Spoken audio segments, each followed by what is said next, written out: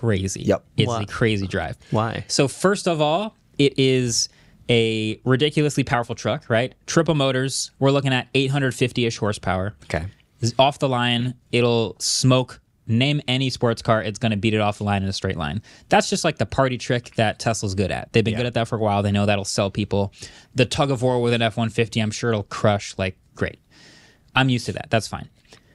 This is also Tesla's first steer-by-wire system. And they've combined it with this like squircle. It's not a yoke anymore. It's like a full round steering wheel, but like flattened, so like a rectangle. Oh. But the amount of turn required by the wheel to turn the truck is tiny. Really? And there is up to 10 degrees of rear axle steering.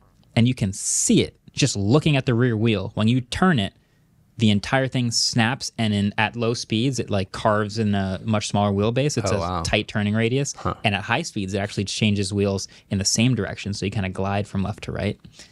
And the entire turn, cool. Like, you know how when you go to make like a K turn, you kind of do hand over hand and flip the wheel over a few times? What's a K turn?